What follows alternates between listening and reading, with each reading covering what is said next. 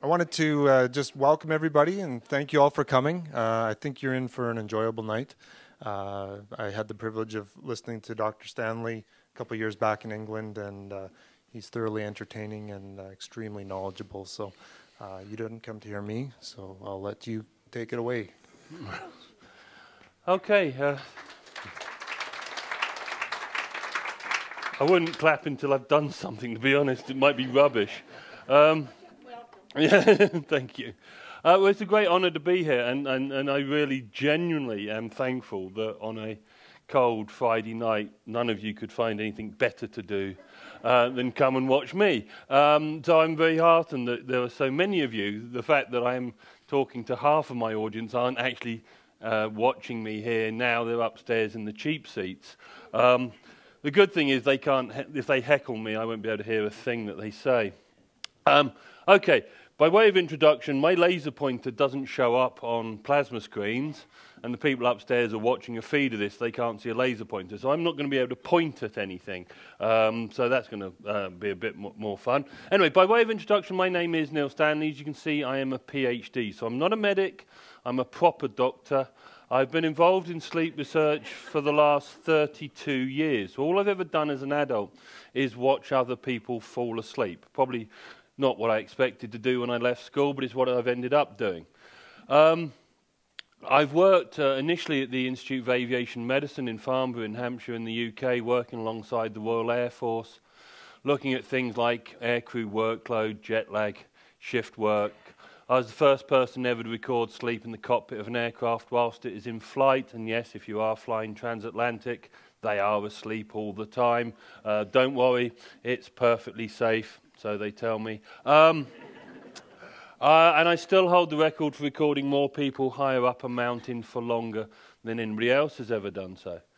In the early 90s, I moved to the University of Surrey, where I created and ran the world's largest clinical trial sleep laboratory. It was a 24-bed unit.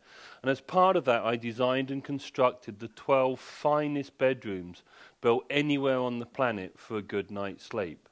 Totally dark, totally quiet, temperature controlled, single bed, teddy bear. That's all you need for a good night's sleep.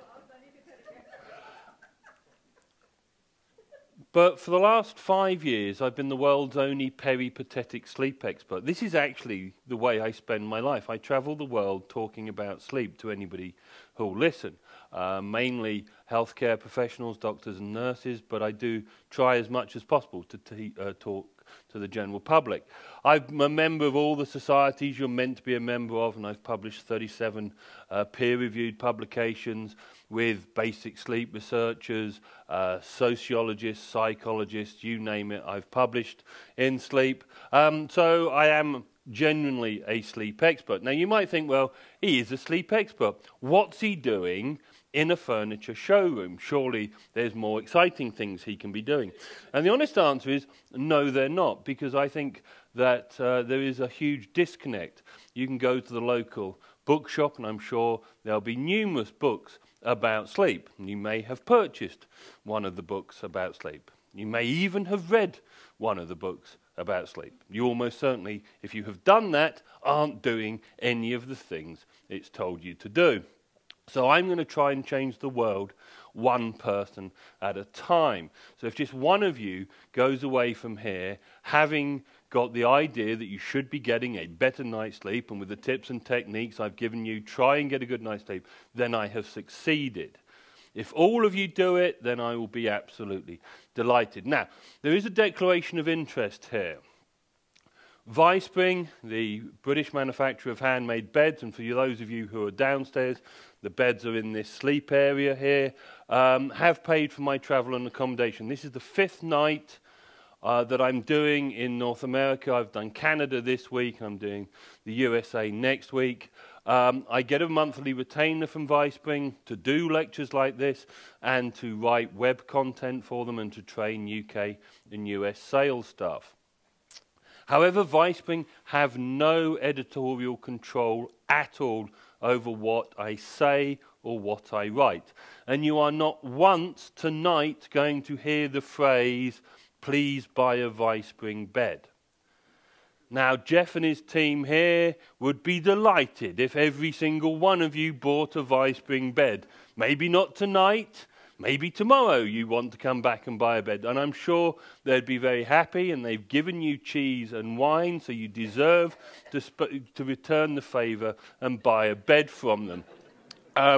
But I'm not trying to sell you a bed, I'm trying to sell you sleep. Now, if you get the idea about sleep, you may just get the idea about why you need a good bed. And I implore you, you've all come out tonight, you're all interested in sleep.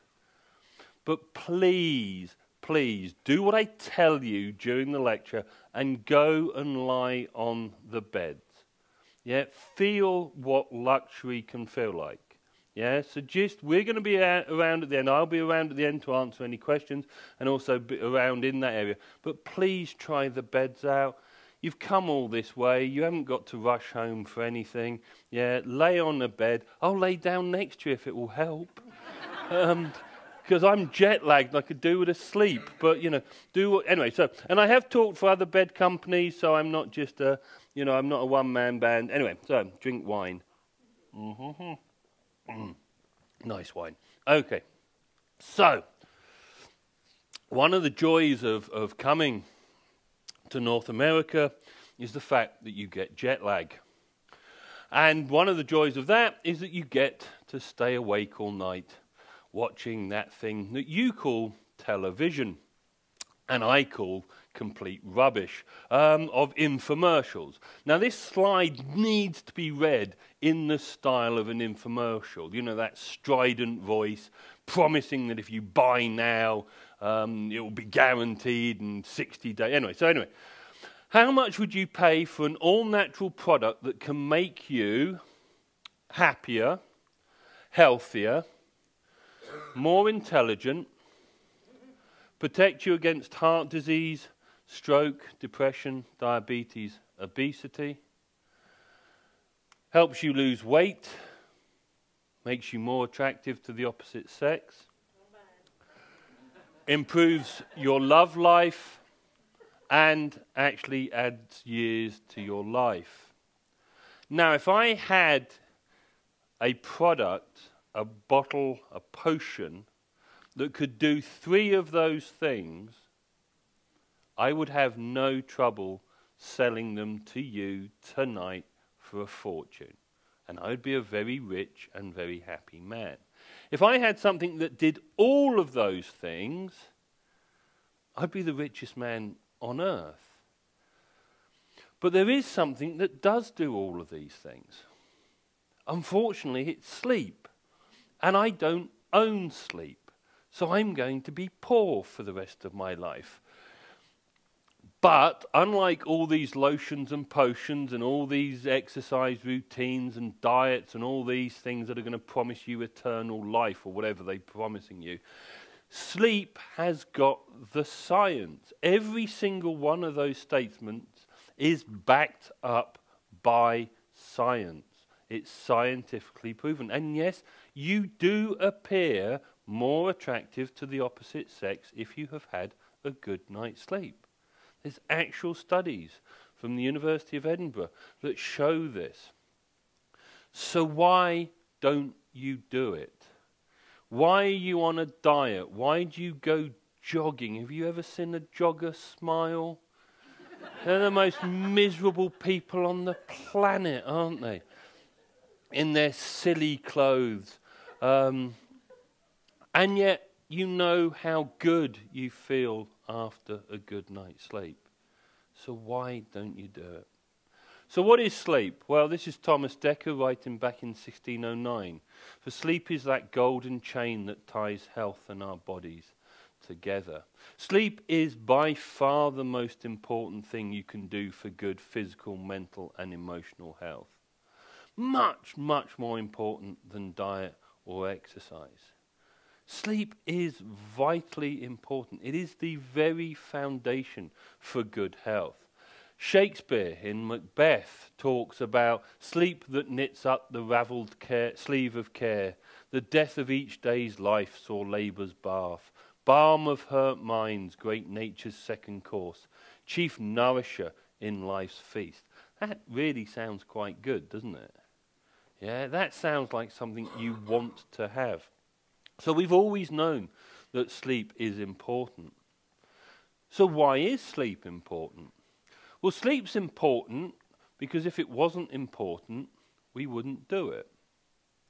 From an evolutionary point of view, sleep has remained pretty much constant. Essentially, if it has a brain, it sleeps. If it's a mammal, its sleep is exactly the same as ours. And when we get to our closest cousins, their sleep is almost indistinguishable from ours. It's a universal phenomenon, and it's a biological imperative. We haven't got better at it, quicker at it, more efficient at it over the years. Now, there is a reason for showing you an orangutan and a western lowland gorilla. And it's not just that they're cute. And when that slide went up, all the women in the audience went, ah. All the men went, ah. They just did it internally because they're men. But what's important about these guys is these guys never sleep in the same place twice, which means each and every night they need to make a nest. What is important about that is the nest has to be comfortable. If the nest is not comfortable, they either get up and modify the nest or actually make an entirely new nest. Which means in terms of their sleep comfort, they're vastly more intelligent than the majority of you are. Because most of you, I'm sure, spent less on your bed than you did on your TV. Certainly much less than you spent on your car. Some of you may have gone to IKEA and bought something that resembles a bed but isn't really. Or you may have gone to somebody who will flog you a mattress out the back of a van. I as I was driving around to do some radio this afternoon, we went past this shop, Queen pillow top divan sets on sale, $298. Bargain. Yeah. How rubbish is that going to be? So, you probably haven't. Okay, we'll do that because we've got a nice big audience. How many of you spent $10,000 on your bed? And the people upstairs, don't put your hands up because I can't see you. How many of you spent $10,000 on your bed? $5,000 on your bed? Well done at the back there, good girl. Some people here. $2,000 on your bed. Yeah, $2,000. How much did you spend on your TV? No, there we are. Okay, made my point. So, what are the functions of sleep? Well, sleep remains a biological enigma. We know why we sleep, we don't know why, or the way we sleep, we don't know why we do that. Sleep's non-negotiable, it's the biological imperative. It is the second most important voluntary thing you do. You will die of lack of sleep just after you die from total lack of water, and 6 times quicker than you die from total lack of food. That is how important sleep is to the body. We know it's needed for recuperation and restoration of both physical and mental functioning. It's important for the functioning of the endocrine, metabolic and immune system, so basic health is affected by lack of sleep. Sleep affects all organs of the body, but actually it is only the brain that needs sleep. All those things that you know about sleep, that you've been told about sleep, can actually happen 24 hours a day. But only during sleep does the brain's activity reduce to any degree. So the brain must have sleep. So what is sleep? Well, as a normal human being, in any one 24-hour period, you're in one of 3 distinct states of being. You're either awake, or you're in non-rapid eye movement sleep, or you're in rapid eye movement sleep. Now, REM and non-REM are as different from each other as they are from awake, so they are separate states. Non-REM sleep is the majority of the night, 75 to 80% of the night, and is traditionally made up of 4 stages of sleep, each of increasing depth. Now, I say traditionally. A few years ago, the Americans, who control sleep as they control everything else, decided that counting up to 4 was slightly difficult for them. And so they combined stages 3 and 4 together. So now they actually only have to count up to 3.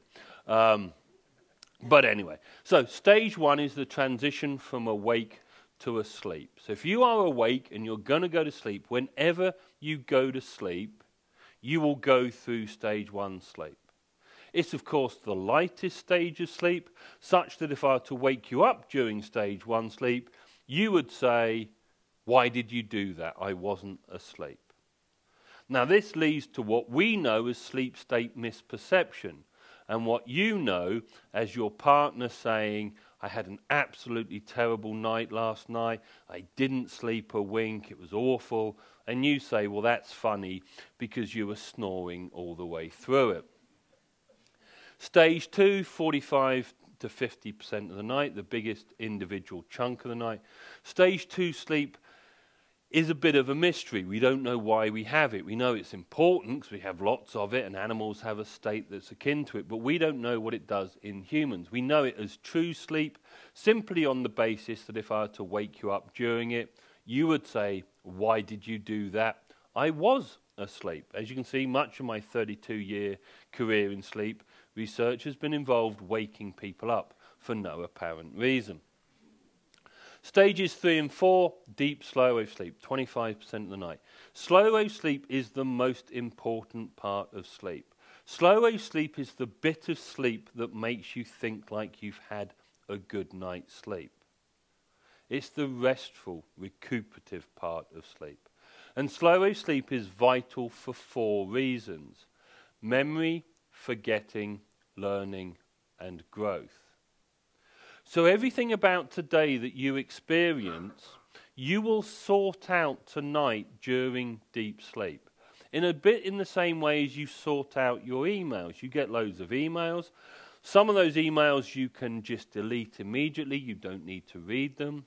Some you read and then you delete, and others you read and they're important, so you put them into one of your folders. That is what your brain is doing with all the facts, the factual information that you've received today. Some of it you keep because it's important, and a lot of it you forget because it is unimportant.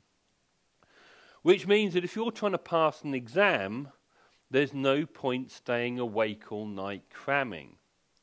Because if you cram, all you do is you gain a lot of information, but you don't file it away.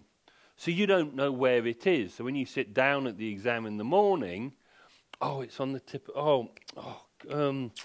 It's on the tip of your tongue. You don't know where you've put it. So if you want to pass an exam, read what you need to remember 3 times, get a good wind down, get a good night's sleep, and you'll be able to find and retrieve the information. Of course, that's not a guarantee that you'll pass the exam. You may just be stupid, but it will help you as much as you can. You learn during the night. So if you practice a task until you're as good at that task as you can be before you go to bed, and that can be a verbal task or a mechanical task, actually get a good night's sleep, you'll be up to 17% better or quicker at that task merely because you have slept. And slow wave sleep is the only time you physically grow during the entire 24-hour period. So I, of course, had loads of slow wave sleep when I was a child. Now, rapid eye movement sleep is the second state of being during the night. Rapid eye movement sleep is when you have your long narrative dreams.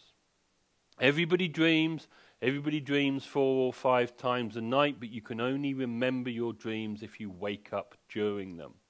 So if you don't wake up, your dream is gone, and it's gone forever.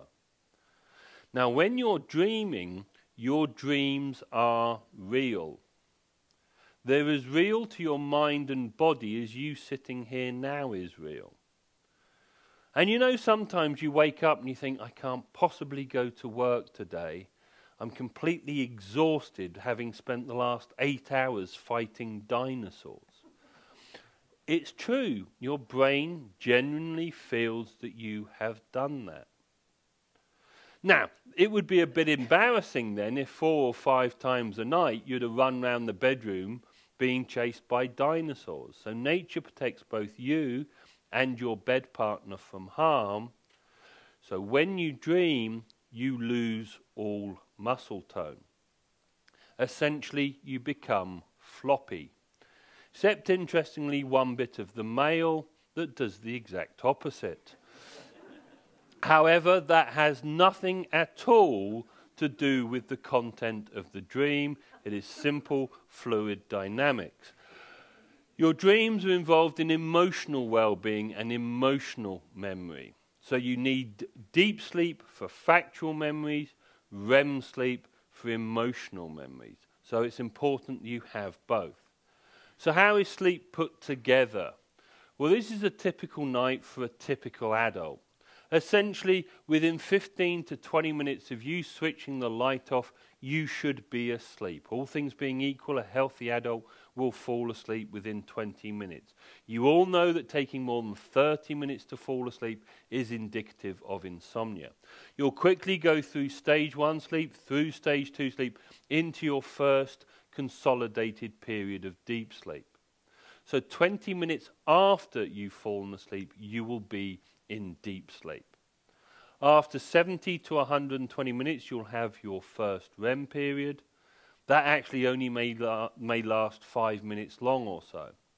A bit more deep sleep, and then on a 90-minute cycle, you have your REM periods. Your REM periods are getting longer during the night. Your last REM period of the night may be 45 minutes long or so. Now, you as a healthy adult are preferentially designed to wake up during REM. So if you woke up this morning without an alarm clock, you almost certainly woke up during REM. Hence, that's the dream that you will remember. The fact that you remember that dream doesn't mean that's the dream you tell your partner about. Because let's be honest, the vast majority of your dreams are incredibly boring. And your partner has already grown to suspect that during the day you're really quite dull. So why, during your fantasy life during the night, can't you be bothered to show some initiative? Anyway, and of course, if that dream were actually remotely exciting, you still wouldn't tell them about it because they never appeared in it. So how does sleep change with age? Well, children need a lot of sleep. Why do children need a lot of sleep? Because they need a lot of deep sleep. Why do they need a lot of deep sleep? Memory, learning, growth. Every important thing about the development of a child occurs during the night. You muck up the night, you muck up the child. Just 30 minutes less sleep than a child needs has a measurable effect on that child. So a newborn needs 16 to 20 hours, a 10-year-old needs about 10 hours sleep a night. So what are the consequences of poor sleep for children? You take a child on a Monday morning, give it an IQ test, deprive it of half an hour of its habitual sleep need for the next 4 nights. Redo the IQ test on the Friday morning, the child will have lost 5 IQ points. Now you may remember that a few years ago we banned leaded petrol because leaded petrol affected the IQ of children. Over a year, leaded petrol reduced the IQ of a child by 3 IQ points, and that was thought significant enough to ban leaded petrol. Half an hour less sleep than it needs for 4 nights reduces it by 5 IQ points. Now, of course, if it goes back to sleep, it gains those back, but it does technically, before we became politically correct, IQ is based around a median of 100. You lose 5, that takes you down to 95. There's a technical descriptor of somebody with an IQ of 95. That word is stupid. So if you want your child to technically be stupid, deprive it of sleep. 6-year-olds who get less than 10 hours sleep compared to 6-year-olds who get more than 11.5 hours sleep have twice the rate of being overweight and 3 times the rate of being obese. That has nothing to do with diet or exercise and everything to do with poor sleep. What is the difference between the majority of children with a diagnosis of attention deficit disorder and a sleepy child? Answer: precisely nothing. When you were at school, you didn't have ADHD kid in your class, did you? You had odd child, stinky child, and child not picked for the football team, but you didn't have ADHD child. Now, is that because there was a lack of educational psychologists spotting these children? Or was it the fact that you went to bed at 7 o'clock, you read for 20 minutes, your light was turned off, and you never, ever got out of bed after your light was turned off? Many of you may have seen Super Nanny, yeah, Joe Frost. You've seen what she does to those lovely children. And it's got nothing to do with giving them an amphetamine derivative and everything to do with putting them to sleep. Exactly what your mum did with you and your gran did to your mum. And you, by the looks of you, well, some of you, turned out pretty much okay. Bit of a drop in preteens, then you get teenagers. Teenagers are different and teenagers are odd. Teenagers are different because they need more sleep than adults. The reason for this, they're going through puberty. Physical, emotional changes they need to deal with, they deal with during the night. That's why they need more sleep. But teenagers are odd because teenagers genuinely need to go to bed later. There is a shift in their biological rhythm. We don't know why, but it is definitely there. So teenagers really do need to go to bed later. However, that shift is only maximally 2 hours. So a teenager should be going to bed at 11:30 and sleeping for 9 to 9.5 hours. That means a teenager who says they cannot get out of bed at 9 o'clock in the morning might be telling you the truth. A teenager who says they cannot get out of bed until 3 o'clock in the afternoon is merely lazy. Go through your teenage years into your early 20s, your sleep need becomes fixed for life. Old people do not need less sleep. An 80-year-old needs exactly the same amount of sleep they did when they were 20. What changes is their ability to get that sleep. Because what happens as you get older is you progressively lose your slow wave sleep. So sleep becomes less refreshing. So when the elderly person says, I'm not sleeping well, they don't actually mean I want more sleep. They mean I want better sleep. I want to sleep the way I did when I was 20. Remember when you were 20? Your head hit the pillow, you died for 9 hours, you woke up and you felt absolutely wonderful. Well, that's what the elderly person wants. That's what they remember. Sleep used to do this for me. Why doesn't it do this for me now? That's what I want.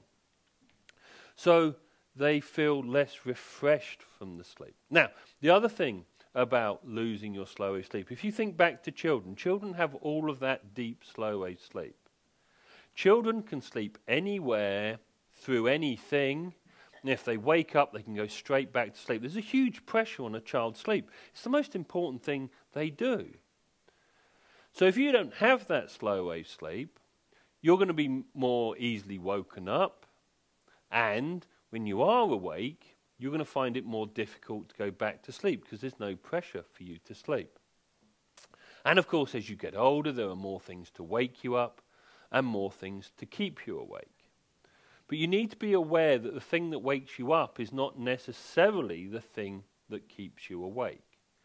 If you think about it, middle of the night, you wake up, you need a pee. You get up, you go to the bathroom, you get back into bed. Men can do that in less than a minute and a half. Women take a little bit longer because they wash their hands. That anecdote cost £7 million. I was asked to do a study, 20,000 patients across 17 countries in Europe, looking at drug X versus drug Y. We found nothing with the drugs, but we did find out that women washed their hands. You can imagine how excited the drug company were when we told them that we'd wasted their money, but we did find that. Anyway, so you're back in bed, so why can't you fall asleep? It's not the bladder anymore, you've just emptied the bladder. So what's keeping you awake? So you need to look at what might be keeping you awake. Snoring husband, cats on the bed, uncomfortable bed, anxiety, depression, pain, whatever. Now there is a sex difference in this loss of slow wave sleep. Men start losing their slow wave sleep a lot earlier than women. Men start losing their slow wave sleep from around the age of 35 or so. Which is why, guys, your memory is going. Women start losing their slow wave sleep from around the age of 55 or so. Which is, of course, why your wife can remember every bad thing you have ever done. Now, the reason for this difference in loss of slow wave sleep is very, very simple.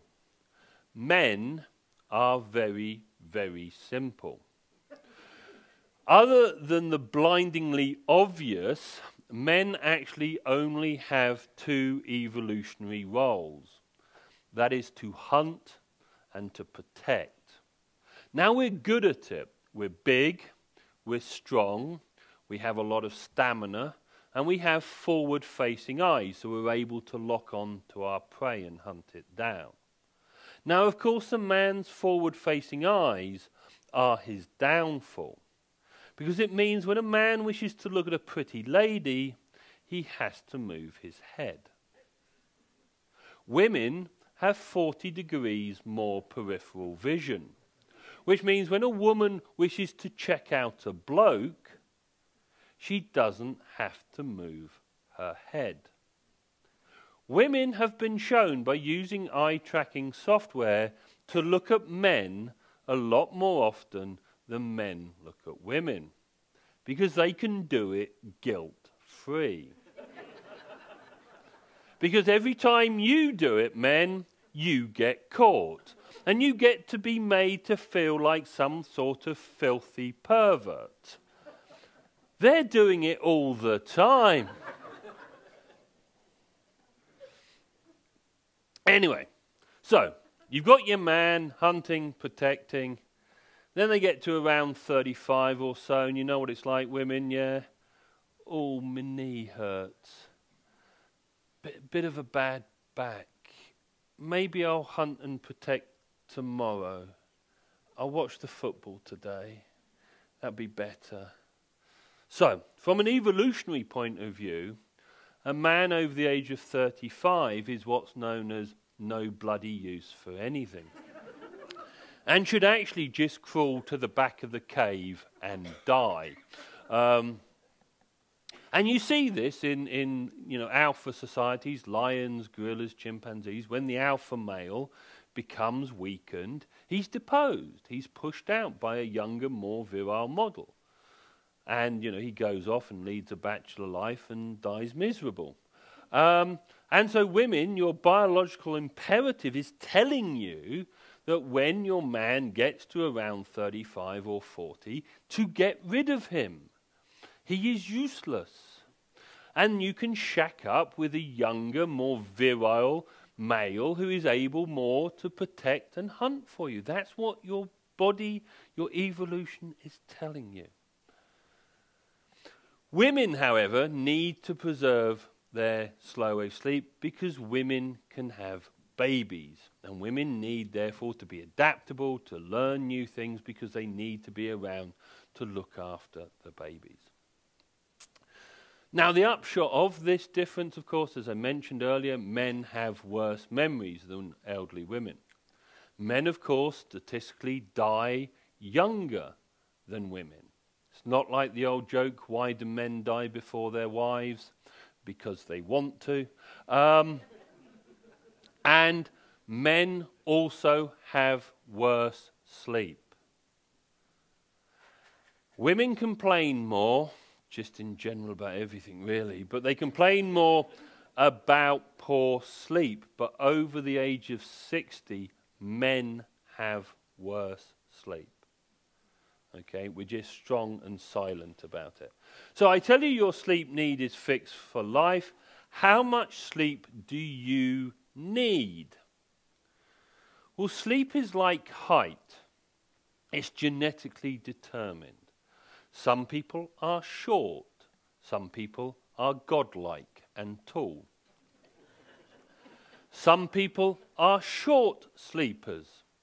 Genghis Khan, Adolf Hitler, Napoleon Bonaparte, Margaret Thatcher. Some people are long sleepers.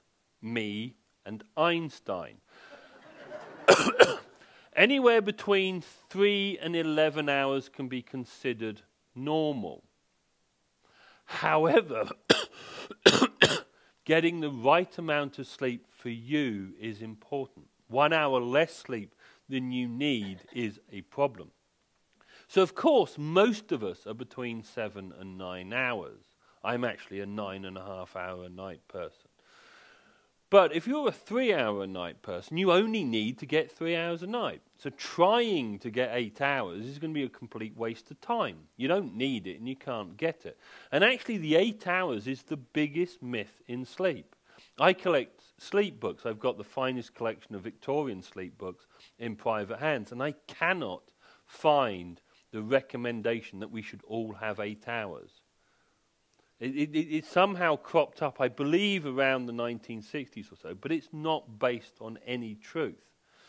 And of course, if you're an 11-hour a night person, just getting 8 hours sleep a night means you're going to have a major sleep deprivation. So it's about getting the sleep that you need.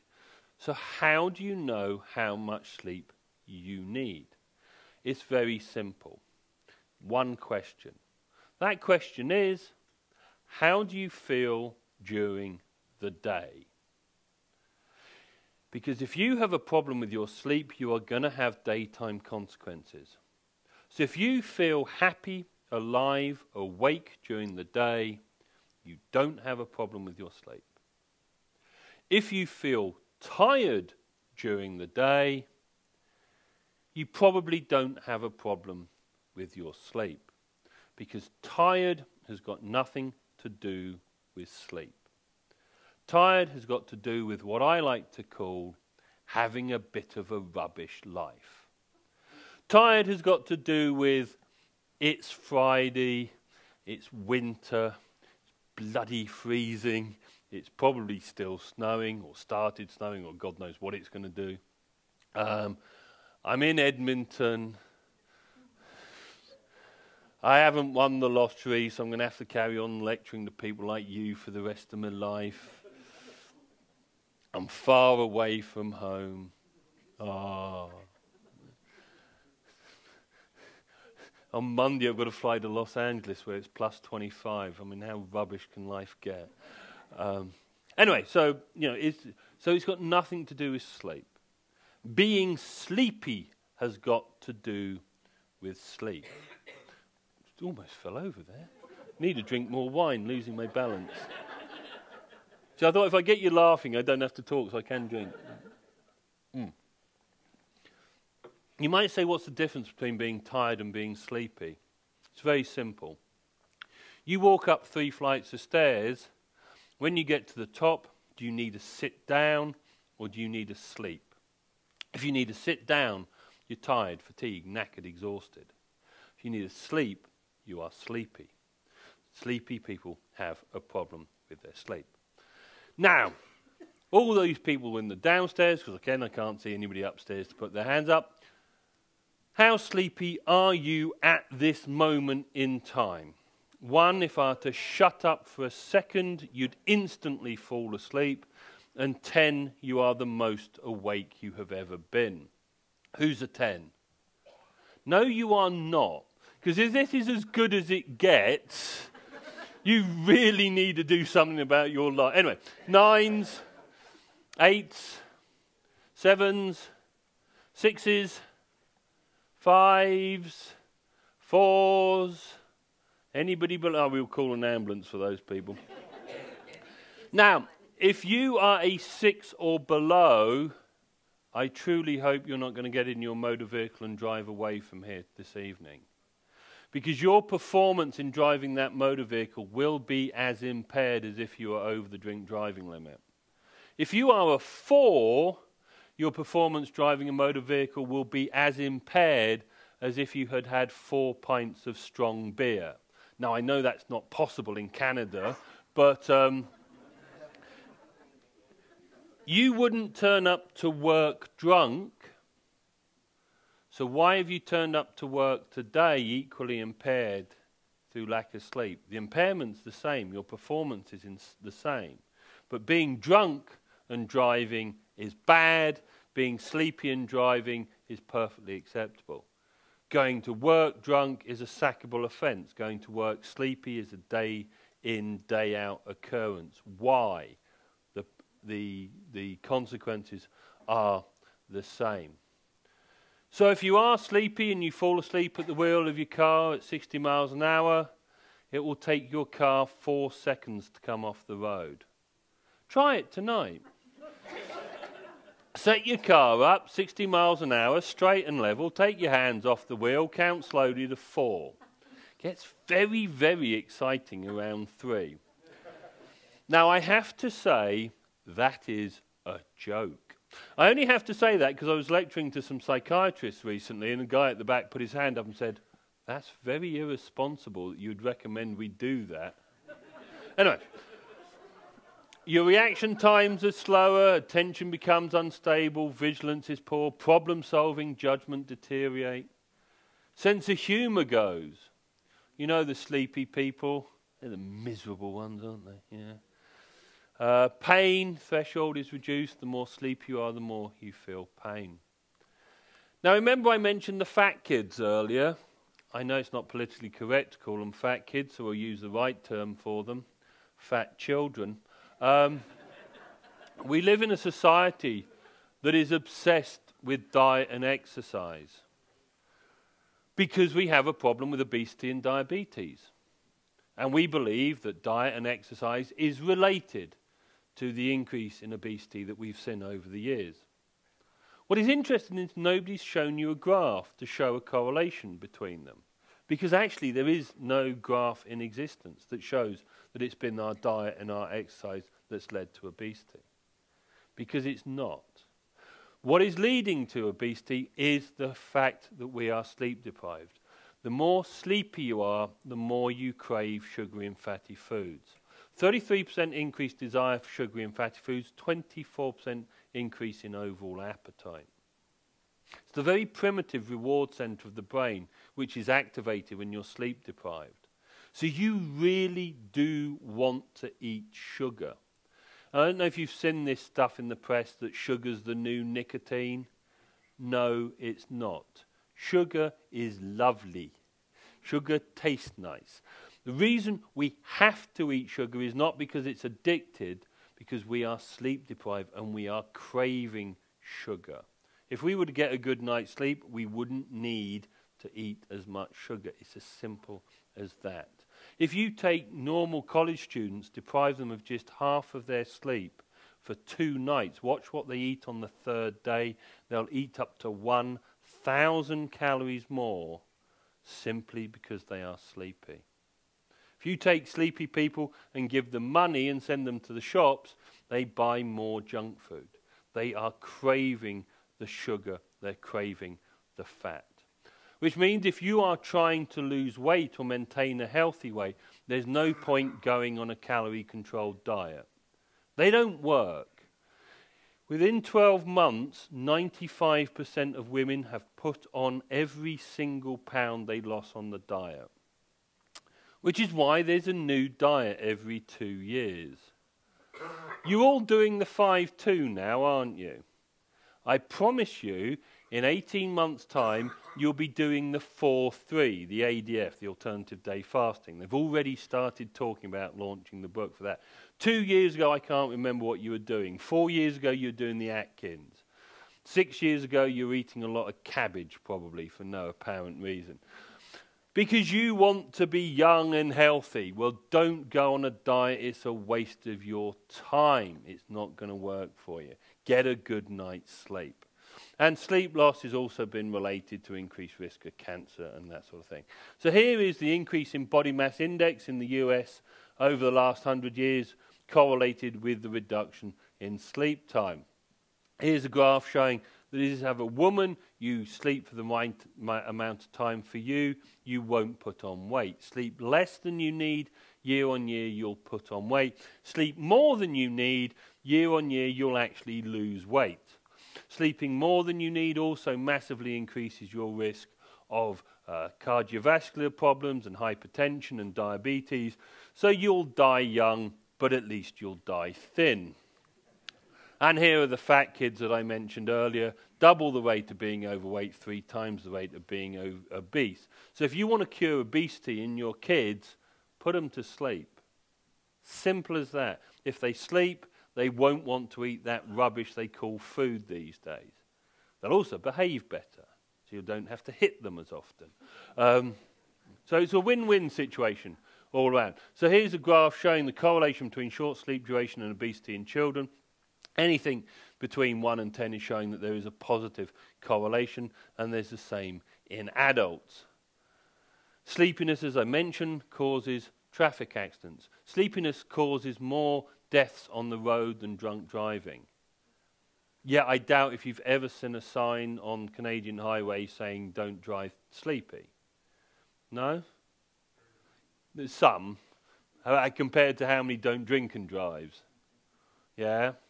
So, you do drive sleepy, you don't drive impaired. The worst time for accidents is between 2 to 7 o'clock in the morning. Nobody should be driving a car between 2 and 7 o'clock in the morning. And nobody should be driving a car between about 2 and 4 o'clock in the afternoon when you have your post-lunch dip. So poor sleep kills. Increases morbidity, mortality, risk of falls, traffic, occupation accidents. Increases your risk of cardiovascular disease. Immune response goes down. Poor sleep increases the risk of Alzheimer's by 3 times. Increases your risk of depression 10 times. In terms of healthcare costs, cost society more than smoking and HIV/AIDS combined. Leads to suicidal behaviour, triples it in teenagers, doubles it in adults, and increases the risk of obesity and diabetes. So there's not anything good about poor sleep. So here's again a graph showing that there's a correlation. It's not a massive correlation, but a correlation between short sleep duration and all-cause mortality. So I've told you the scary monster thing. You're now going to run away going, I must get a good night's sleep, I must get a good night's sleep. I shall go and buy a book, or I'll go and buy something off the internet, or listen to some expert about how to get a good night's sleep. Well, let's say, I collect Victorian sleep books, and I've got over 700 sleep books of various sorts. So I know all the sleep advice that anybody's ever given anybody about how to get a good night's sleep. And this is it in 5 sentences. You will not find anything in the books that basically deviates from these 5 sentences. They may dress them up, they may write chapters on each of these points, but this is it. Sleep promoting environment. Well, we'll talk about this a bit later, but dark, cool, quiet, fresh air, comfortable. That's all you need. So we'll come to that in a bit later. Strong association between sleep and bed. If you are asleep, you should be in bed. If you are not asleep, you should not be in bed. The bed is where you sleep. Which means the bedroom, the room with the bed in, is the place you sleep. Your bedroom is not your office, your games room, your cinema, or your sex dungeon. It is the sleep room. Therefore, everything about the bedroom should be about sleep. So this strong association between sleep and bed. So if you've been in bed for 30 minutes at the start of the night and you haven't fallen asleep, get up, do something else, go back to bed when you're sleepy. If you've been awake for 20 minutes in the middle of the night and you still can't go back to sleep, get up, do something else, go back to bed when you're sleepy. Doesn't really matter what you do. Have a cup of tea, watch some TV. It's not going to stimulate you. You're awake. For women, I recommend doing the ironing. Because what better motivator to go back to sleep than a big pile of ironing? And if you don't go back to sleep, well, you've done the ironing. Go back to bed. If you still don't fall back to sleep, get up, do something else, go back to bed when you're sleepy. Don't lie in bed going, I must get sleep, I must get sleep, I must get sleep, I must get sleep. You're never going to fall asleep if you do that. Now this is the key one, quiet mind, relaxed body. Now of course you need a relaxed body to go to bed, but a relaxed body is never enough for sleep. You know you can be absolutely physically exhausted, get into bed and you can't fall asleep. Why? Because your mind is racing. So you have to remember, I told you, the brain's the only bit of the body that needs sleep. You have to quieten the mind. Now, I cannot tell you how to quieten your mind. I know what works for me. I read every night, however late I get to bed, however sleepy I am, however knackered I am, I read. That works for me. Will it work for you? No idea. And I'm not going to tell you it will. So you need to find your own way to go to sleep, to wind down, to relax. And it's very simple. Does chamomile tea help you sleep? Does it relax you? Yes. Well, then it helps you sleep. Does yoga help you fall asleep?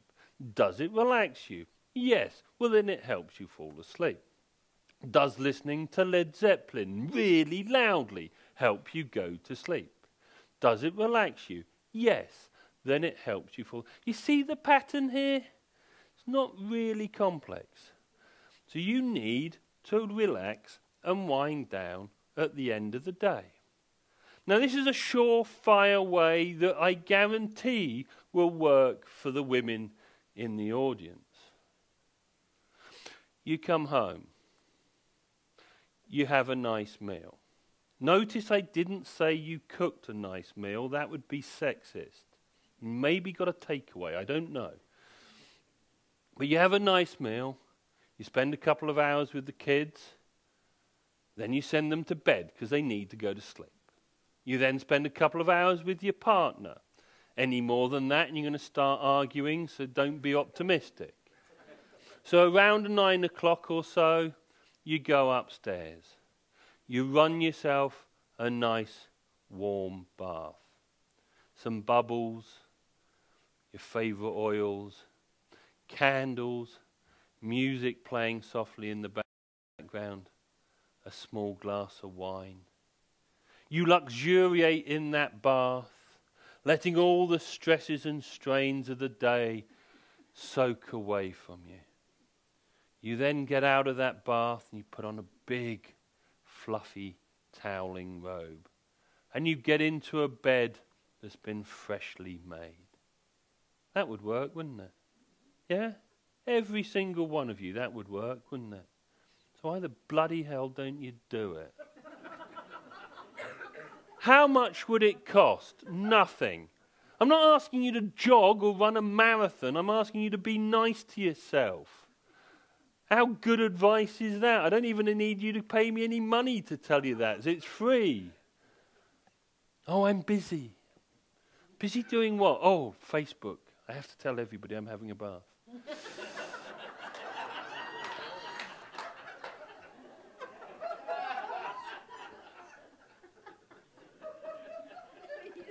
There's a male version of this. My bloody ear thing he's pulling. There we are. Hello, world. Listen to me there. You come home from work. You have a nice meal. The wife's gone and got a takeaway, so it's all right. No washing up. It's time with kids, time with partner. 9 o'clock, she goes up for a bath. Woohoo! You can enjoy yourself. She's gone for half hour. So there you are. You're sat in your big leather button-back armchair, a fire burning in the grate, your faithful hound asleep at your feet. You're wearing your finest velvet smoking jacket, a fine single malt in a lead crystal glass, and a big Havana cigar. Okay, our version costs more than the female version, but come on, guys, you're worth it. You're going to die 5 years younger than they are. You've got to get your enjoyment when you can. So whatever quietens your mind will help you sleep, whatever it may be. No direct effort towards sleep, yeah? The harder you try to fall asleep, the less likely you are to fall asleep, yeah? Lying in bed going, I must get sleep. Or having that expectation. You know what it's like on a Sunday when you go to bed early to wake up for Monday and you don't fall asleep. You know, oh my God, I must get sleep, it's Monday. And then absence of regular thought processes about sleep. Don't worry about trying to get a good night's sleep. Yeah? Go to bed when you're sleepy, and if you wake up, you wake up. If you have a bad night one night, you can probably have a good night the next night. So don't worry about it. Don't stress about it.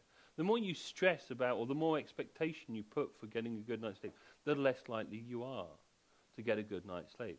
So really, don't think about sleep. Just do it, as a certain company would tell you in their advertising. You don't need to think. You just need to do. A friend of mine said you can't find sleep. You have to let sleep find you.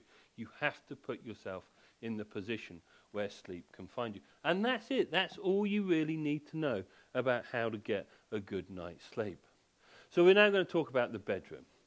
There are only two things you need to buy of the highest quality: a pair of shoes, or for women, many pairs of shoes, and a bed. Because if you're not in one, you're in the other. The bed must be a beautiful place, not only because you make love there, but because you dream there as well. You can tell she's French, she's talking about sex. So, the bedroom needs to be a sanctuary. I said it's the room you go to sleep in. So no computers, no TVs. It should be pleasant and relaxing. It should be dark. How dark should your bedroom be? Well, the red standby light on your TV is enough light to disturb your sleep. So when I say dark, I mean dark. It should be quiet. The World Health Organization says it should be 35 decibels with intermittent peaks of 45 decibels. You might say, how quiet is 35 dB? That background is about 28, 29 dB. So not much more than that music, which some of you are probably going, what music? He can hear music. He must be drunk. Crazy man. So really quiet. And of course, the next one is that it should be not stuffy. Fresh air is good for sleep. Of course, it's now minus 20, God knows what, overnight. But you should have the window open tonight, so at least you can have some fresh air, because if you, of course, have the aircon, it's going to make it really, really noisy. It should be neither too hot nor too cold. We'll come on to that in the next slide. And, of course, perhaps most importantly, you need a good and comfy bed. So during the night, you have to lose half a degree of body temperature in order to get a good night's sleep. You lose that temperature out of your head because it's the big fleshy bit that sticks out from under your duvet. That means the bedroom needs to be cool. There needs to be a temperature gradient for you to be able to shift that heat. Doesn't really matter how warm it is in the bed. To be honest, you're just one big cuddly hot water bottle and you'll actually heat up the bed to the correct temperature anyway.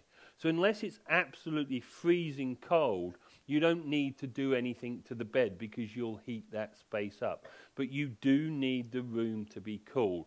It's recommended 16 to 18 degrees. For a man, really hot. For a woman, bloody freezing. So you need a cool bedroom. Now, it may surprise you to know that in America, they do not have toilets. You know this because every American sitcom is based in the kitchen diner. They may have a lounge, where they go for the important talks with the family. They may just have a bedroom, but they never have a toilet. You know why? But anyway, but what is interesting is in America, only 8% of your time is spent in the kitchen, whereas 58% of your time is spent in your bedroom. Compare and contrast how much you spent fitting out your kitchen and how much you spent fitting out your bedroom. Grossly, grossly different. People will spend $1,000 on a tap that dispenses water in exactly the same way as a $3 tap would do so. But having an expensive tap makes you look sophisticated, or stupid, as it is known in English. Because, of course, when you show somebody around your house, you say, look at the lounge, you've got this whacking great telly, you've got your Italian designer furniture, you take them into the kitchen, you've got all your appliances matching and all that sort of thing. The bathroom is wonderful with your tiles and your wet room and all that sort of thing. And then you get to the bedroom, and you open the door and go, that's the bedroom. And they can see a bed in there, so they know you're not lying to them. And then you shut the door, and that's it. The bedroom's over and done with. You don't go and say, look, whip back the sheets and say, look, VI-Sping bed. I am a man of taste and sophistication. You may sleep with me if you wish. So what about the bed? We're in a bed showroom, or we're in a furniture showroom. There's loads of lovely beds behind the people downstairs. Some of you upstairs can see a bed if you look hard enough. Beds are for the body. Word of warning here, if you put sleeping women into Google, make sure your filters are set high. There's some weird people out there. Anyway, so beds are for the body. Not for the eyes. Now all of these are very, very beautiful. All of these are very, very stylish. And all of these are faintly ridiculous. So working from top left hand as you look at the screen. If you look at that bed, the mattress on it is only about 2 inches thick. Next one on the top row, really lovely solution there, except for when the 18-stone guy on the top bed turns over during the night and flops on top of you. Below that, the bed with no legs. I'm sure if I sat on that, it would break. And then lastly, the bed on that base. Now, my question is, how do you get off that bed? I think what you do is you roll off the mattress onto the shelf and then onto the floor and then like a baby giraffe stagger to your feet. Probably not the best start to the day. Now, during the night, you naturally move 40 to 60 times a night. Now, one of the reasons you move during the night is to relieve pressure. You can't sit in these chairs for 8 hours you can't sit in these chairs for 20 minutes without shifting the weight on your buttocks and that sort of thing, because you have to move your pressure. That's why you toss and turn in your bed. But one of the other reasons why you toss and turn in the bed is to find the cooler part of the bed. Some of you may know this. How many of you, when you get up to go to the bathroom at night, come back and flip the pillow over? Yeah, because it's cooler. Well, that's what your body is naturally doing in the bed. You're moving to find the cooler side of the bed. So the position you fall asleep in and the position you wake in is not the position you stay in during the night. So when you get onto a bed, to test it, you need to make sure you can turn over. If it takes a lot of effort for you to turn over, the bed's too hard. If you feel uncomfortable, it's too soft because you've sunk into it. If it's uncomfortable on your shoulder, on your hip, it's too firm. Now, I had somebody last night in Calgary come up to me and say that he's aware he only ever wakes up when he turns onto his side. Why is that? And I said, okay, it's a long shot. You've got pain in your shoulder, haven't you? He said, yeah. I said, well, when you turn on your side, you cause yourself pain, you wake up. And therefore, you remember, when you turn on your back, there's no pain, so you don't ever wake up. Anyway, what is a comfortable bed? Well, science cannot tell you what a comfortable bed is. Science is not amenable for describing comfort. Comfort is all about the way you feel, which means you have to get on a bed. Price, number of springs, what the bed's made of will not tell you how comfortable the bed is. You can't look at a bed and go, ooh, that's comfortable. You have to get on it for at least 10 minutes and then toss and turn in all those different positions. Now, some beds are made of natural fibres, other beds are made of unnatural fibres. What's the difference? Well, the difference is every single piece of clothing that I am wearing at this moment is made of natural fibres. Why? Because they perform well. Standing up here with these lights on me, I'm sweating like a pig, which is lucky that I have a cotton shirt on because that's allowing me to shift the sweat away, so I'm not going to smell. If I had polyester, I would be reeking quite nicely now. So, will you know the best thing is cotton or silk or wool or the natural, nobody, goose down. Nobody's made anything better than goose down to keep you warm. So why would you spend your third of your night in artificial fibres? It just sounds a bit disgusting to me. How not to test a bed? Well, these pictures are from Life magazine back in 1948. But is this any better? Most people, when they try a bed, look like they've been laid out for their funeral. And the woman in the top left-hand corner, I am absolutely certain she's dead. Bottom right-hand corner, the salesman's just staring at the woman's boobs. Bottom left-hand corner, they're just chatting each other. But top right-hand corner, there's your bed salesman. Ooh, look at my springs. The man is so excited by the presentation that his hat is being strategically placed. One thing to remember, whilst the bed is for the body, the pillow is for the head. The pillow is the bit that fills the gap between your head and the mattress, so it is important. So if you come to test a bed, don't go somewhere where there are no pillows, because it looks bloody uncomfortable. Go to somewhere where they actually put pillows on the bed, because that's how you sleep. You don't sleep without a pillow, so how can you test a bed if it doesn't have a pillow on? Now, I'm a sleep expert, and it may surprise you to know that some bed companies lie. Yes?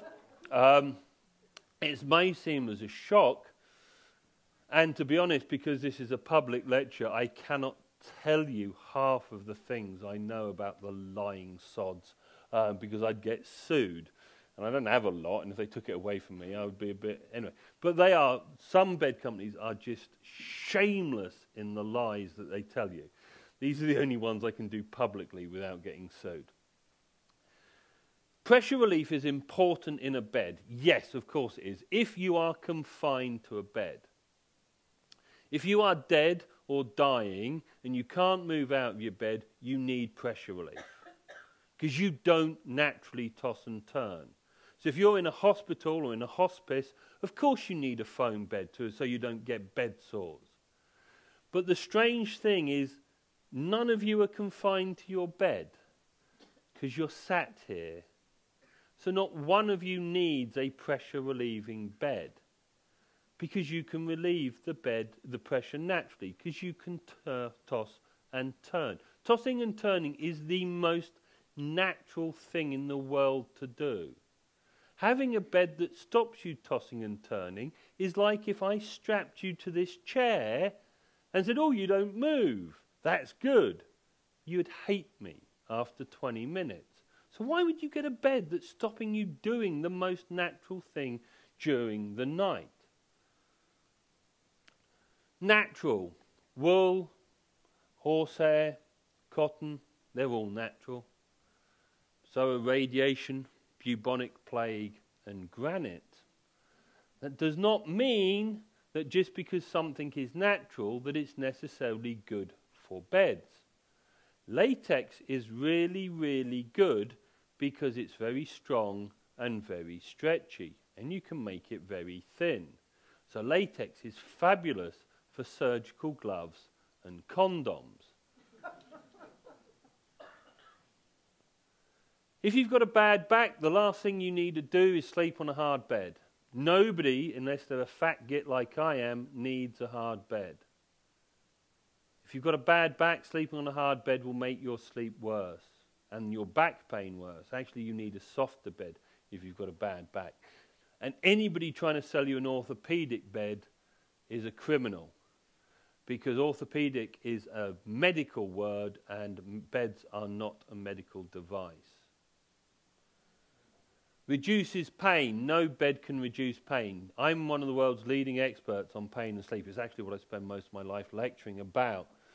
Good sleep will improve pain, not any bed. Bed bugs. Any of you scared of bed bugs? Yeah. One of the saddest things about the decline of America is in the past America was scared of communists with nuclear weapons. They're now scared of really, really small bugs that can give you a slightly nasty nip. It's quite sad, really. But the one thing about bed bugs, they don't live in the bed. Bed bugs live everywhere but the mattress. They live in the crack between your headboard and the base. They live in your clock radio. They live in your carpet. They live behind your wallpaper and behind the picture on your bedroom wall. And these little things can climb miles to live or to feed on your living flesh. Well, it's not really miles, it's feet, but they're very small, so it probably seems like miles to them. So no bed, regardless of what it's made out of, is bed bug proof. And buying a sheet to put over your mattress to stop bed bugs is a bit like building a border between America and Canada to stop the Mexicans getting in. It's in the wrong place. So buying a bed bug protecting sheet is not going to make the slightest difference to how many bed bugs. The other thing to say is actually there is no epidemic of bed bugs. If you look at any of the articles published about bed bugs, the experts they quote all own extermination companies. If you want to know about bed bugs, and this is the gospel truth, the world's leading researcher on bed bugs is at the University of Kentucky. Put bed bugs, University of Kentucky, and you'll find every scientific thing you ever need to know about bed bugs. There's no great epidemic of them, so don't worry about them. Sheep. Does the bed actually contain a meaningful amount of wool? Or has the marketing team just seen a picture of a sheep? Zoned beds. I've spent my life looking for 6 feet tall women. Advertising agencies seem to have no problem. Look at these. These beds are all standard length. These means all these women must be 6 foot long. Minimum. Look at the woman on the left-hand top. Look how her feet are flexed. In order for her feet to be in the foot and ankle zone, she's basically doing a ballet point. That must bloody hurt.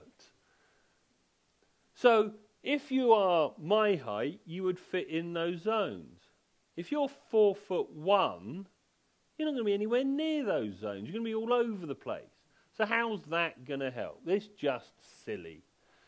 There's no such thing as a side sleeper or a back sleeper. You have 12 to 20 major positional changes during the night. So if you've bought a pillow that's for a side sleeper, you're just a victim of advertising. Or that you think you're a back sleeper. It's just not true. Adjustable beds. If you are dying, sick, or bedridden, you may need an adjustable bed. If you are not, you don't. If, for cardiovascular problems, you need to raise your feet 5 degrees in the air, stick a couple of planks of 4x2 at the end of your bed.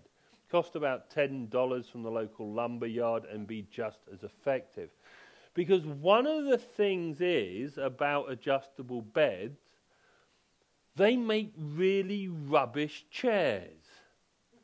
None of these people look comfortable. If you look at the family in the bottom middle photograph, what the hell are they doing with their kids on the bed? What don't these people, can't they afford a lounge? Don't you want to just take a collection so you can buy themselves a lounge and a settee that they can watch the TV on? The woman in the red frame on the bottom left-hand side, she does not look comfortable. She looks all squished up. So if you want to buy a chair, luckily, people will sell you a chair. If you want to buy a bed, buy a bed. Don't confuse the two. Memory foam. Now, some of you may know that memory foam was invented by NASA. And you therefore think memory foam must be really, really good. Because NASA is really, really good. Any of you remember Chuck Yeager, the guy who broke the sound barrier? And they always said to Chuck Yeager, why did you never become an astronaut? You know, you broke the sound barrier. Didn't you want to go into space? And he said, no. Simple reason. Every time you saw a rocket launch, they'd all go crazy and clap like the sense of relief that nobody had died and blown up. And Chuck Yeager said, no, if I get in something that's going to go really fast, I don't want people to be relieved when it works. The expectation is it should work. Anyway, so NASA has not been exactly the most credible organisation, but it was invented for aircraft seat cushions, for survivability in air crashes. It was never used for mattresses. And even if it was used for mattresses, one fact: astronauts are weightless. Therefore, they don't need pressure relief because they have no weight. And that's how astronauts sleep. It doesn't matter if the back of it's made of memory foam. It's not going to make any difference. Medically proven. I'm sure you've seen adverts for beds where you've got a doctor with his white lab coat on, his name written on his breast pocket. I think it's because they're so stupid they forget who they are. Who? I'm Dr. Smith. Now, I can tell you that if you see a doctor saying something in their white lab coat, they've been paid to say it, and they've been paid an awful lot of money. You may, in future, see me in adverts with a white lab coat on. If you do, I will be on my private yacht in the Bahamas, because I have a price. It's quite high, but if you want to offer me something to endorse your rubbish bed, feel free. I'll take the money and prostitute myself. I don't care. But until that time, as long as I'm wearing this jacket, nobody's paid me enough money. This is the only jacket I own. Dust mites. Now, dust mites are a problem because dust mites do live in the mattress, but they live in foam mattresses. Foam mattresses have 4 times more dust mite feces in than a spring mattress. The reason for that is because dust mites like warm, wet places, and there is nothing warmer or wetter than the air channel of a foam mattress. So if you've got a kid with allergies, replacing a foam mattress with a sprung mattress will cut down their exposure to dust mite allergens. Although women say otherwise, size really does matter. You need to have a bed that is big enough for both of you to be able to move during the night. So in order for you to have the same amount of space in your bed if you sleep with another person as your child, you need to have at the very minimum a king-size bed. Any less than that, if you have a queen-size bed, you have 15 centimeters less sleep space than your child has. Your child shares their bed with a glow-in-the-dark Teletubby. You share your bed with a kicking, punching, farting, snoring duvet hugger and wonder why you can't sleep anymore. Now, it's a cultural norm in our society to sleep with another person in a bed, another adult in the bed. And so that means that when you buy a bed, you need to be able to have a bed that matches both of you, and that's a bit difficult in a one-size mattress with the same tension, because, of course, you never married your identical twin. Even in Edmonton, that's frowned upon. You need to take into account their size, their weight, their medical condition, so it's difficult to buy a bed. However, separate bedrooms are a good thing. Sharing a bed with another adult is not natural.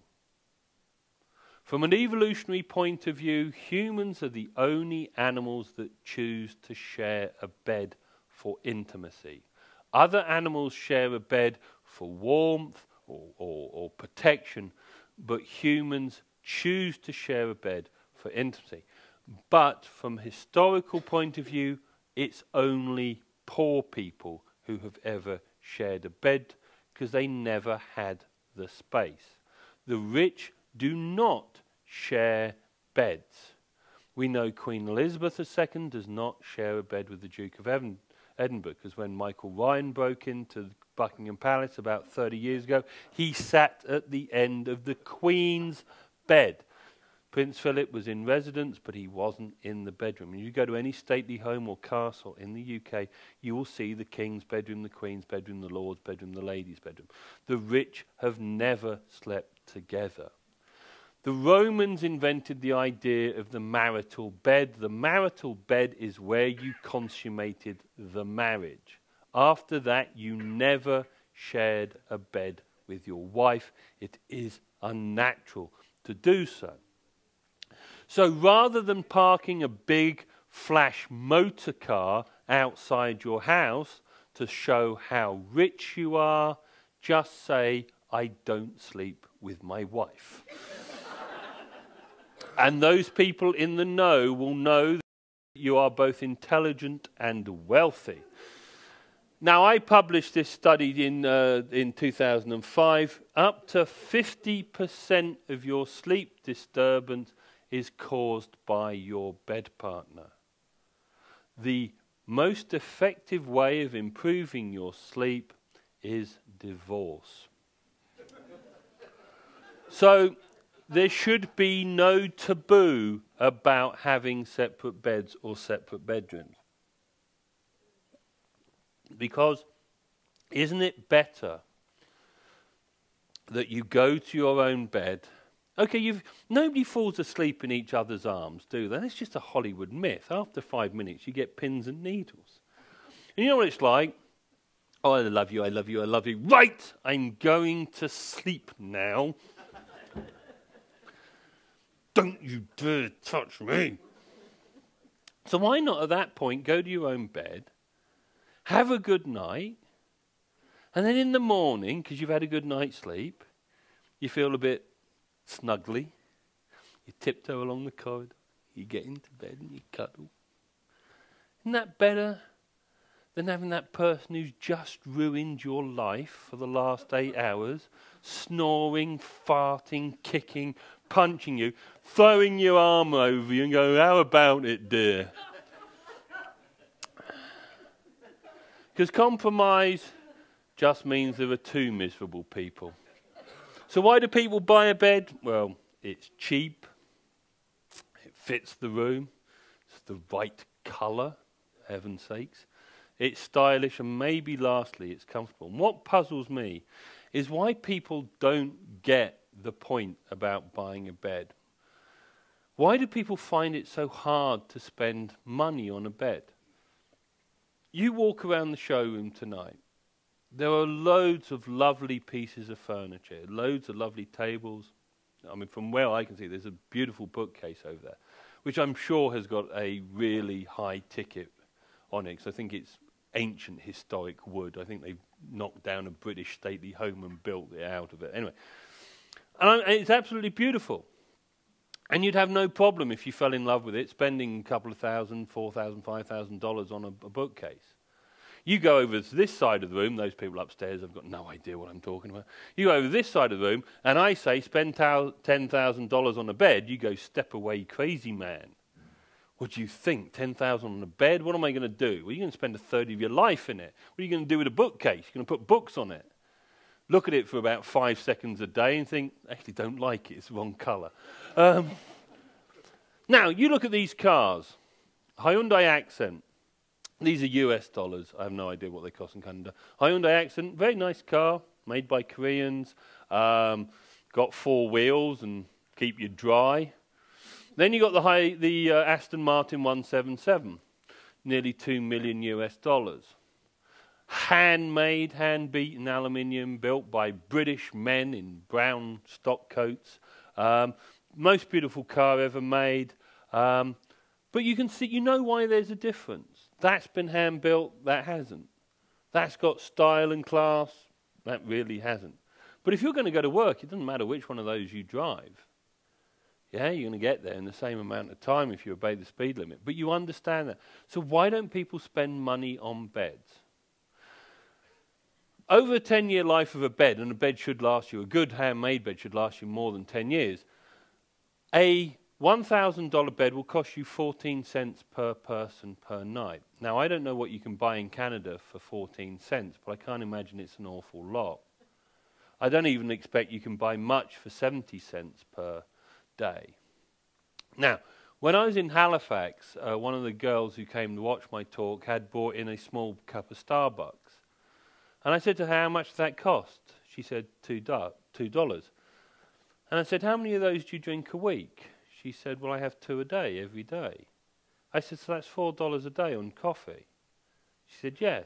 I said, over 10 years, that would be $30,000 you spend on Starbucks. Oh, my God. But if I had said to her, spend $30,000 on a bed, she'd think I was crazy. And yet she's spending the same amount just on tepid, bitter coffee from Starbucks. So why do you find it so difficult? How much did you spend on your gym membership at the start of the year, which you've never used and never will use? How much do you spend taking multivitamins or this lotion or that lotion? You know that really expensive anti-wrinkle cream you use each day?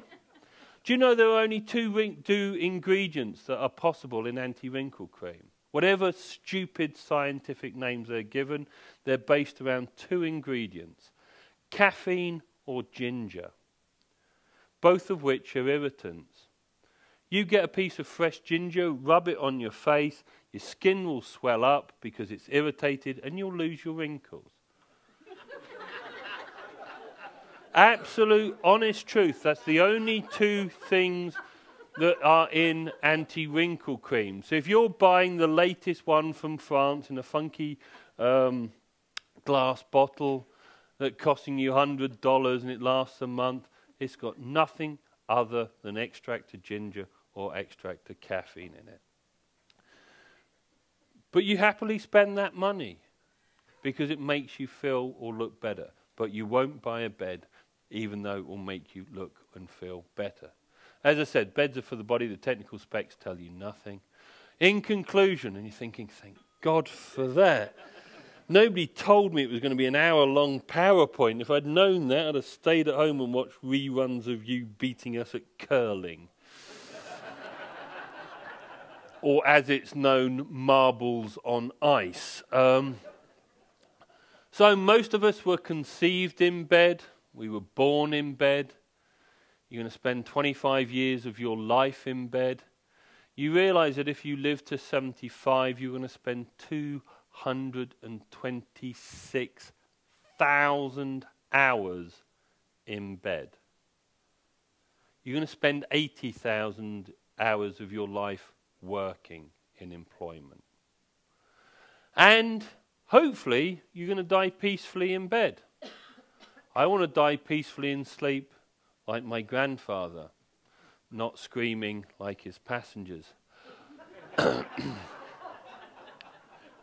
Sleep is vitally important for good health and actually, of course, can be one of our greatest pleasures. Let's be honest.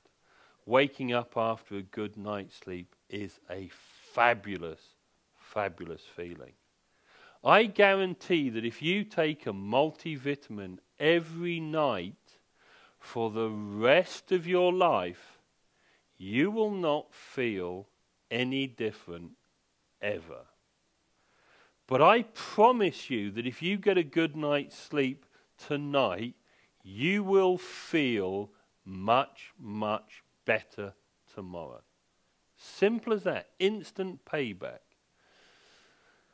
And of course, a good bed will play a role in ensuring good sleep. So it's worth investing time and effort into, and some money into buying the right bed.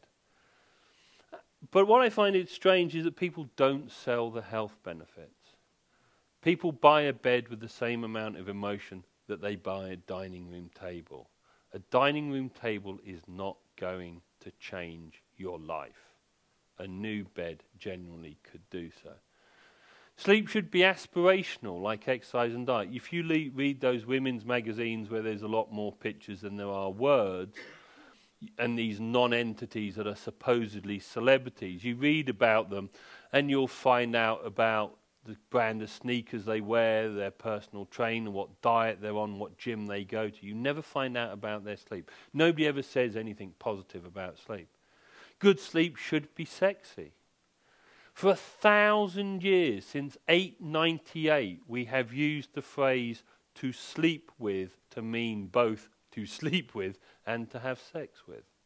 So sleep and sex have always, for the last 1,000 years, been thought of together. So why is sleep not presented as a good, sexy thing rather than the thing you do when you've done everything else during the day? So I say you spend good money on gym membership and diet and all that. So why don't you spend money on the benefits of good sleep? So there is this revolutionary product. It doesn't cost you a lot. It's available to all of you. The instruction manual's quite easy and it does work. It's called Sleep. So I suggest you go out there and you get some.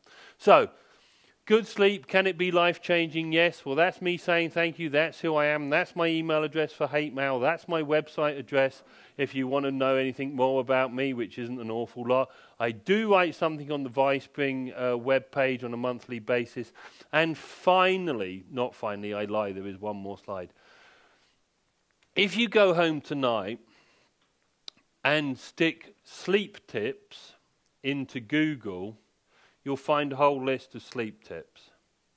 Some people will give you 10 tips for a good night's sleep. Some, if they're adventurous, will give you 20. There are a couple who will give you 50 tips. Now, on a daily basis, I write a sleep tip at VI-Sping Tips on Twitter. Although it's a VI-Sping branded thing, I have never once said buy a VI-Sping bed. It's not a marketing exercise. This is a pure tip.